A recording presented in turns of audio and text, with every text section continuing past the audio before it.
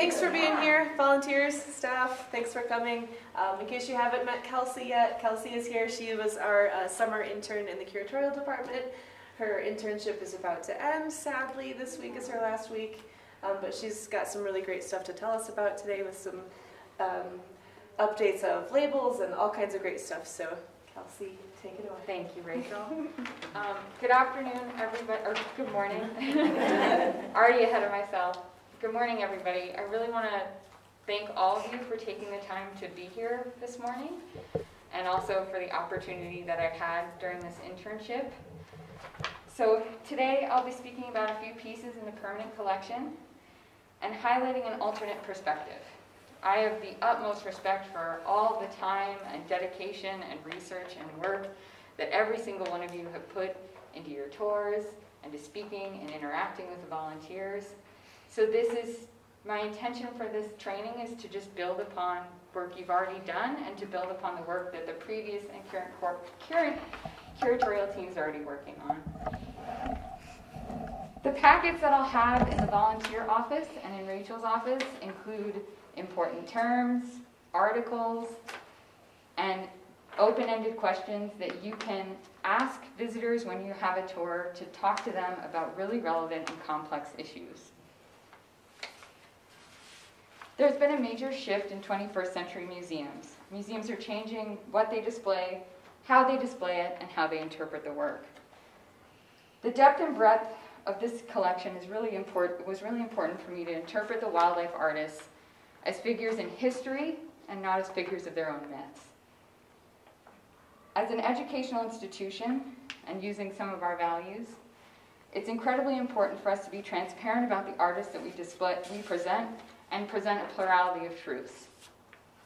For example, John James Audubon not only relied on killing birds and using their taxidermied bodies in natural positions for the birds of America, he also benefited from the information and the collection of specimens by enslaved black people and indigenous peoples.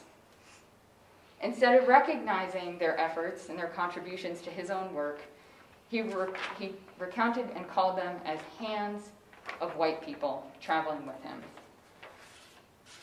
By omitting terms like racist and exoticized, we invalidate the lived experience and ultimately perpetuate the erasure of people's histories. Words are important for people's understanding of the exhibitions and its impact. The NWMA is incredibly unique, not only because of the beautiful artwork we have on display, it's also unique because every one of us here has the opportunity to discuss relevant and critical topics through humanity's connection to wildlife. I wanted to start with Bierstadt. So in 1860, Albert Bierstadt said that Yosemite was America's Garden of Eden, and he depicted it untouched by human hands. But was it? Was it really? There were ancestral lands that have been there for millennia, had been erased. So what purpose does it serve to erase indigenous presence by representing empty land void of human influence? By representing empty land, these paintings erase the reality of indigenous presence. Ancestral lands,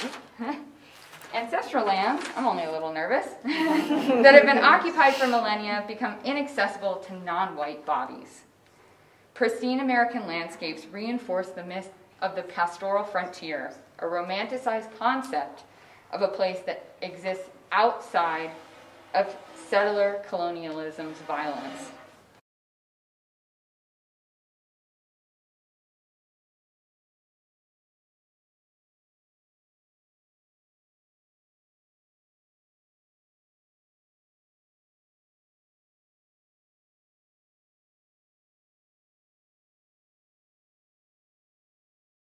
So when we look at these, we need to understand and make sure that the visitors understand that this concept of a place that is idyllic, romantic, sweeping vistas is a false reality that they painted for their upper wealthy class patrons. Moving to Hicks, in his Peaceable Kingdom, when looking at artwork featuring indigenous peoples, consider who is depicting whom. What stereotypes may be reinforced? Whose voice or story is missing? In the Peaceable Kingdom, it is the representation of peace on earth. But the reality of this situation is the Lenni Lenape people signed the treaty with Penn, and in less than a decade later, his sons Thomas and John cheated these exact peoples out of thousands of acres of land.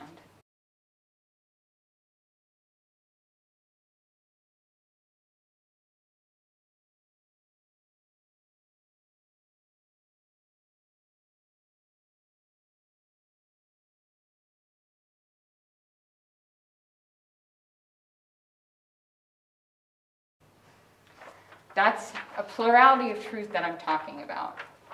While this is an idyllic representation and hopeful representation of what they wanted America to be, it wasn't in fact the reality. In moving over here to some of the works with what looks like a nuclear family, paintings like this reinforce the idea of heteronormativity. And heteronormativity is the false belief or assumption that heterosexuality is the only natural, quote unquote, expression of sexuality. In science, we know that over 500 species of birds, mammals, insects, and reptiles do not follow heteronormative traditions in courtship, parenting, bonding. So it's important for the visitors to understand that yes, this was part of the time, a representation of the time, but really what it's representing is the erasure of the LGBTQIA people.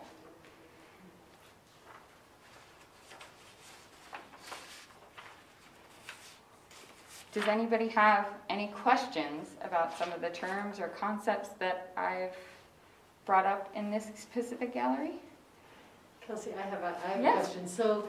So I love what you're doing and kind of opening up our minds to think of this artwork in a different way. Yes. And same for the visitors as well. Yes. So are you suggesting or advocating that we could, keep these works displayed as is, but add some interpretive, additional interpretive information to help people to understand what they're looking at?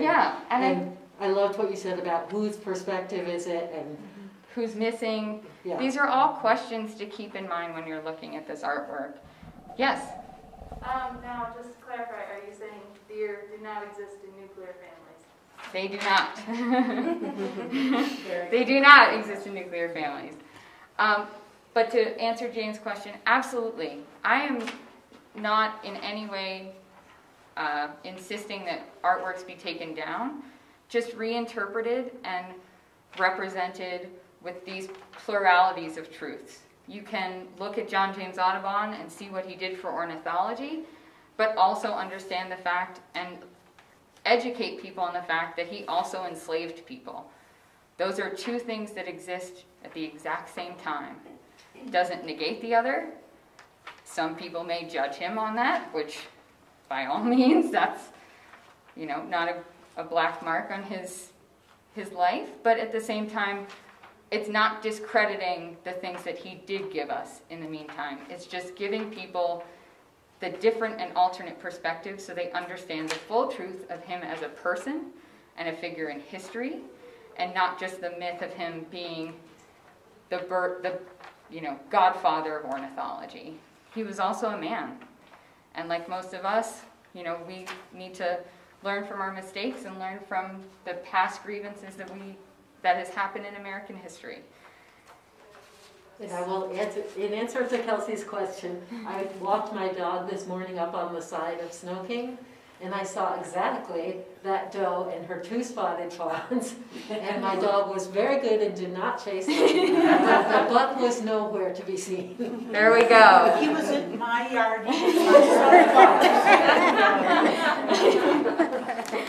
So now I'd like to move over to the Gilcrease Gallery and talk about some of the paintings in the European collection.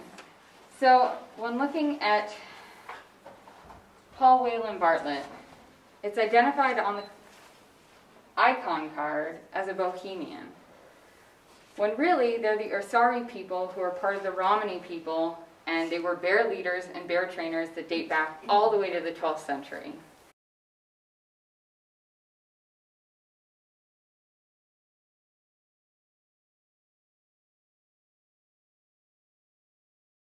So in the packets that you'll be able to have these names and terms to use when speaking about works like this, because it's important for us to identify the people as they are represented, not as a European representation of them.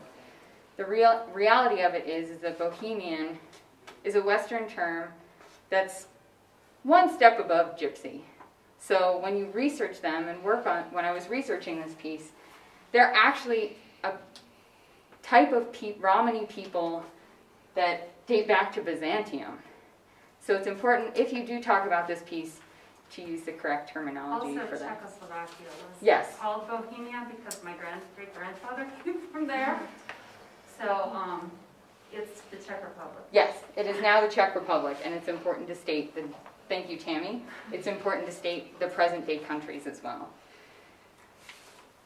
Here, Jerome's work, he embarked on numerous trips to the Eastern Mediterranean and the Middle East, and his paintings contain visual examples of Orientalism. Orientalism was an artistic movement and a cultural construct that resulted from imperialism, tourism, and settler colonialism in the 19th century. And while this is a fantastical piece, where we all have, I think many of you, which I've heard some of your tours have talked about, that cranes and tigers would not exist in this landscape, looking at the frame and understanding the fact that most of his pieces did stem from Orientalism is also important to know the movement behind it. These were cultural constructs of the quote-unquote Orient or the East that were created by Western Europeans, which also categorizes those people as the other, and that's something that we want to make sure that people understand has been a false and unacceptable term in this day and age. What I think is cool about this piece is that the eye of that Siberian tiger is the same color as the ocean behind It is true, yes, that is also true. And Kelsey, one thing about the Bohemian Bear Trainer. Yes. So I believe that's the title of the piece. It is. Written by the artist. It is. So in this case, obviously we can't change the title, but we could add some additional interpretation explaining that title is misleading or or say that was the title of the artist gave at the time, but in reality it's based off of these real people that were bear leaders and bear trainers that date back to the 12th century. That would be good information to include. Oh, and Jane, could we include that, because some of the docents don't know that the crocodile here is a new addition that Lizzie did this nice arrangement with, and is also a Bartlett piece.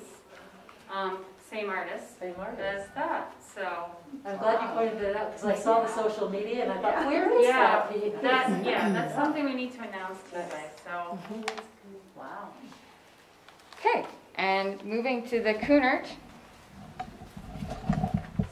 So when I first read the label for the Wilhelm Kunert, something stood out pretty quickly. On this label, it states that he traveled to German East Africa. What it doesn't state is that is present-day Tanzania, Burundi, Rwanda, and parts of Mozambique. By not including present-day countries and leaving German East Africa, we reinforce the idea that these colonies still exist, perpetuating the erasure of colonial violence. It's essential to inform visitors that he actively participated, benefited, and profited from German colonialism. His sketches on these expeditions defined the Western conception of Africa and African nature in the colonial era. We would not have these pieces of his work of African animals had it not been for German colonialism. And that's really important to state that. and it's really important that people know and understand that. And I have one last piece. I promise this is the last time I'll make you move. But does anybody have any questions for this gallery or anything that I've talked about? No? And you'll have more information, again, in the packets. I have a really wonderful article about the importance of language in 21st century museums, a really amazing article by Dr. Ray Wynn Grant on black bears and black liberation, and you can use that for the bears exhibit coming up in the fall. And also another example of rectifying pasts from the Audubon Society talking about John James Audubon. So you'll have that information as well. So the last piece I wanted to discuss today was Borglum's The Mares of Diomedes. Known as the sculptor of Mount Rushmore, what is less known is that he was a white supremacist, and an active one at that. This unique bronze cast uses Greek mythology to not only glorify masculinity and whiteness, both of which become synonymous with Western civilization. And in this instance, we have this piece up, and it's important, again, I keep saying that, but it's imperative in the hierarchy of language that we identify him not only for his triumphs, but for his falters. Racists should not and cannot get a pass anymore just because of the artwork they produce.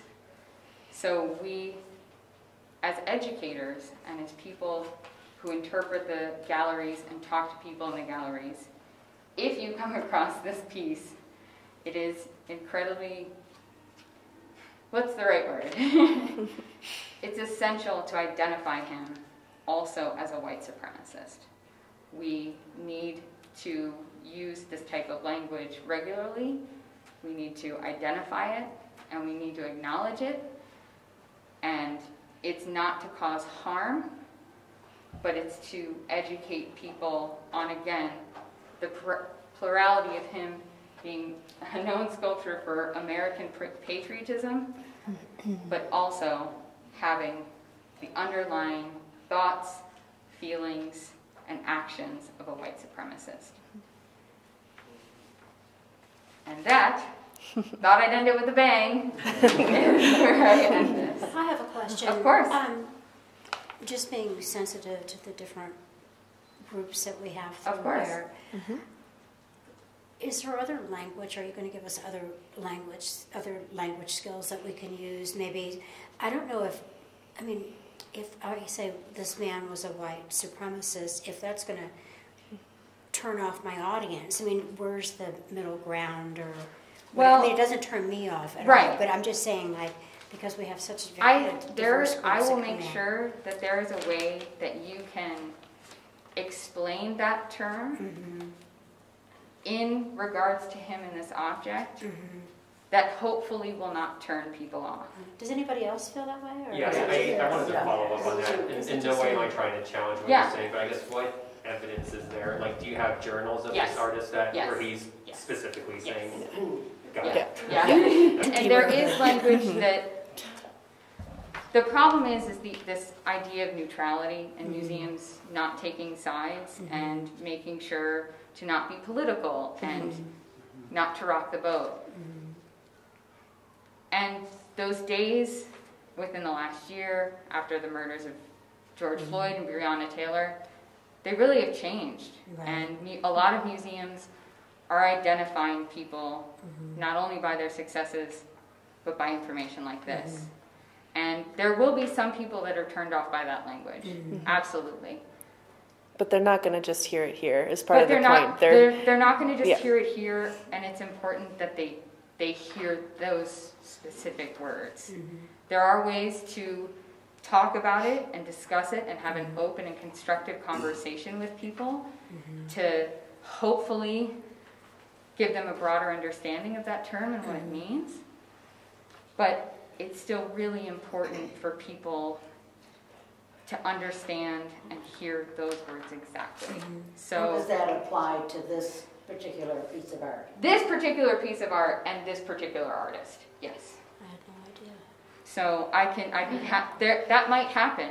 And but it's museums and I are think, changing. Kelsey, too, that we are also looking at the artwork for what the artwork is, and we have to remember that too. Yeah. When you get into modernism and when you get into contemporary art, there's a lot of scholars that are writing about death of the authors. The biography of the artist doesn't really make that big of an impact. When you're representing, say Andrew Jackson, who did a lot of horrible things. Yeah. And that person is in the piece. That is something I think that is a little bit different. Right. I don't know how much Borglum put, his racism into this piece, how much we have to acknowledge that. If that's something, I don't know, if that's something that the audience, they can be made aware of. Yeah. But we have to think about how we're interpreting the art, Right. how he was interpreting the art in that time period too. Can I respond? And it was 1904. Right. It was Right. it was 1904, but he was one that also added in the statements that he made about this piece exactly, saying that it was, the human condition conquering what he stated when he made this piece. It was changed 3 separate times. It was a cowboy first. It was a indigenous Native American second, where he said that he removed the feather and the G-string and then made it Hercules. So there is, in fact, details of parts, maybe not the whole concept of his racism, but parts of them when it comes to this specific piece of artwork. And that is why I thought it was important to talk about it today. Kelsey, you were going to say something? Yes, I think it is very important that we talk about the full context of the art that we display here. And in response to your comments about is there a way that we can be more, user-friendly to the people that we're talking to, I think it's important that we normalize using the correct language. There's no need to sugarcoat white supremacy. You don't need to be gentle with people.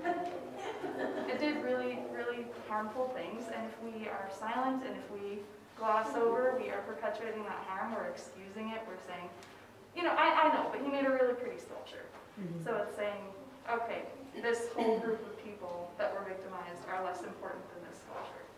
So I think it's about telling the whole story, and I think that it's really important that we are honest. And then comparing and contrasting the Mount Rushmore with this piece. And we have the photograph of Mount Rushmore over here, and understanding that he was very intrinsic in that representation and also intrinsic in this. Yes.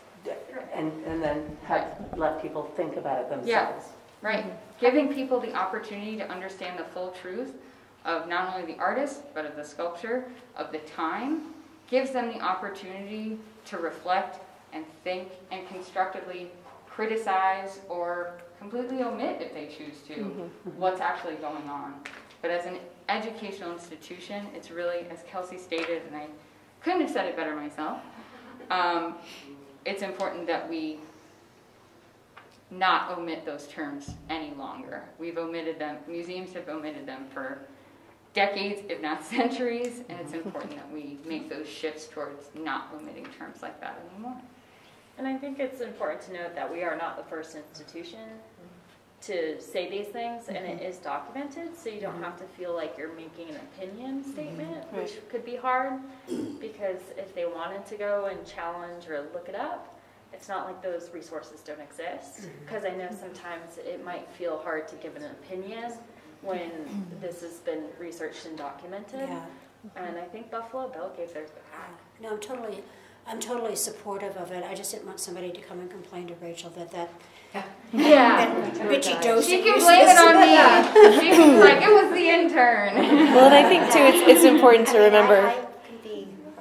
I think like you said, or like we're all thinking, if we say to a tour, this artist was a white supremacist, that can be hard for some people to hear. Right. But at the same time, if a visitor comes in here who knows this about this artist and sees no mention of it, it's making that visitor feel It's unseen, harmful. Yeah. unheard. Or they bring it up and then Or the they're docent not. is thrown off guard and is like, I don't know how to respond to that. Right. The whole idea is that you as a docent can learn kind of what to say to bring them down a little bit and say, well, this is why we have it on display. This is why it's important to our collection, but we do recognize this. And I think as a docent, reading your audience comes into play a little bit too. You know, then you might be able to tell pretty easily if somebody is uncomfortable with the piece you're in front of for any reason, whether it's against it or for it. Okay, good. Thank you. Great. Thank you, Kelsey. So what is your recommendation for us as an institution in terms of next steps? I mean, obviously, docents are here and they're hearing ways to talk about different pieces of artwork and add more information for our visitors.